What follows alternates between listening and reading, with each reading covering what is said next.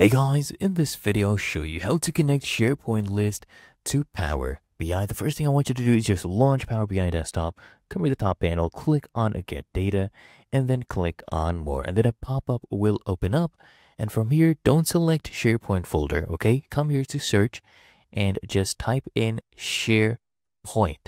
And what I want you to do is select this second option, SharePoint Online List, and then hit here on Connect. And once we click Connect, we will get an option to put in our site URL. So you just go ahead and paste that in. And then for implementation, just choose 2.0.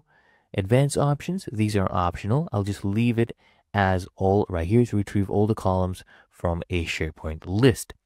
And then go ahead and click on OK. And then what you need to do here is either you do anonymous access if that is enabled, or you need to go ahead and use your credentials, your username and your password. If you're signing in with your Microsoft account, go ahead and sign in with that, and then just go ahead and hit connect. And that is how you connect SharePoint list to Power BI.